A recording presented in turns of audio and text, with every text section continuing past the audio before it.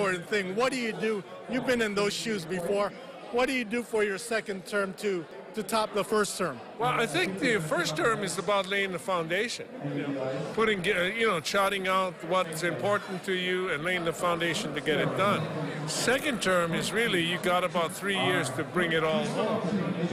And then people start preparing for the next, person.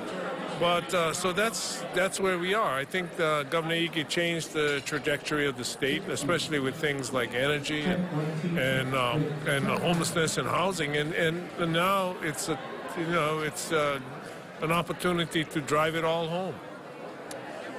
Nationally, we're looking at what looks like the House will be controlled by the Democrats, and certainly, what does that mean for Hawaii, you think, as far as what our congressional delegation can do? Well, first of all, our congressional delegation just got very important. I mean, much more. They were already important, but much more so. And we are lucky that our new